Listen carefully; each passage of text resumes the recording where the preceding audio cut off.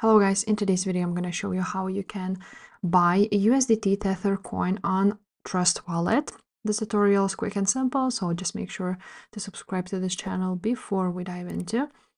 And also leave a like on this video if you will find this guide useful. Now once you are on your Trust Wallet, there's a few ways how you can do this. You can either just click the middle option buy. From here you want to search for USDT. Just like so. And now you will have an option of all of these USDTs, like on Ton network, on Solana network, Tron, Ethereum, and so on and so forth.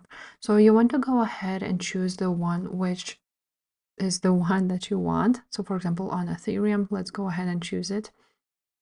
Now you want to go ahead, for example, and buy that much of USDT. Now you're gonna choose an option pay with. So you have an option to use credit card, bank transfer, or Apple Pay. So you're gonna choose the one which fits you the best.